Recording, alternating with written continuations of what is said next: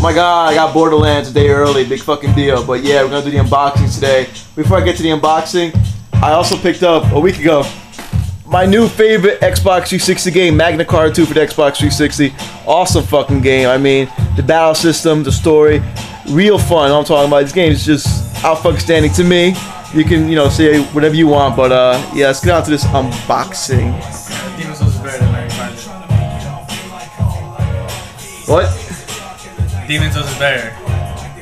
My beard told me. Shut up, Dave. Just shut up.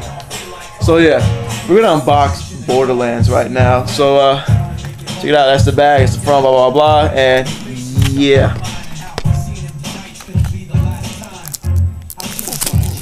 Yeah, I thought ahead of the game. I ripped up half of it. Yeah. So I thought about it. I wasn't gonna fight with this shit on camera. I got a stupid ass motherfucker in my other videos. What is the point of unboxing videos? They're stupid. Well, let me ask you a question. Why the fuck are you looking up unboxing videos in the first place? How the fuck did you find this video? It's just a matter of preference. Some people just like this nerdy shit. I'm a gamer. I'm a big, fat, fucking nerdy gamer, and I like doing shit like this. I like sharing my happiness with everyone. When I unbox a game, you know, I'm happy that I got to finally see what's inside. I mean, I'm about to put the disc in and shit. I just want to share my excitement. Another big thing is some people who don't buy the game, they're curious about like the artwork on the disc or like inside the case. And the back exactly. Of the look. This is curious about the artwork. So look. This game is multi-platform, and it has artwork on the inside. That's awesome. That's fucking sick. But yeah, some people be like, oh, why do you unbox shit?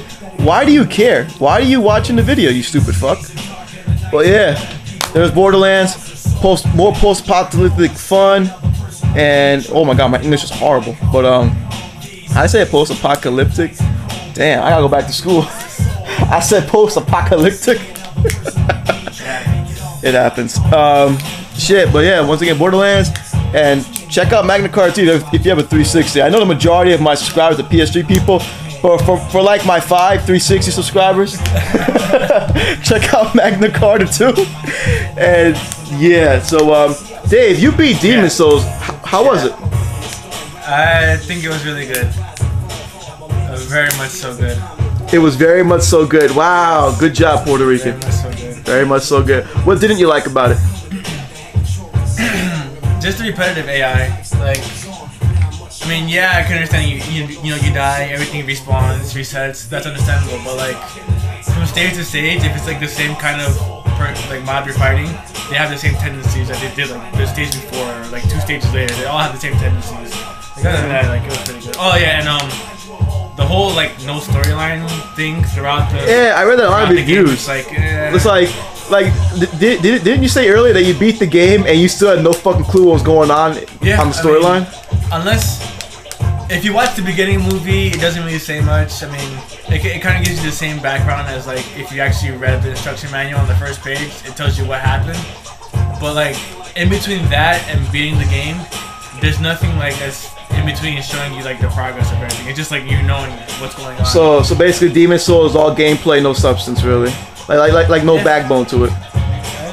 Yeah, no story, I guess. Yeah, it's pretty much what it is. Well, you know what? We get story in Magna Carta 2. All right, we get story. It's your typical zero to hero kind of shit. So it's like it's the same storyline like we've been going through for years. Like this guy has amnesia and like he becomes the hero and like he gets his memory back. Like that hasn't been done 1,000 times. But at least we have story. God damn it. Fucking faggot. I mean, it's a good game. I don't care. There's no story. It's a good game. I just like the fact that they try something new with it. So it's pretty cool. Hey Dave. Yeah. Did I ever tell you you're gay? You tell me that every time I come over your house. Oh, okay, just making sure.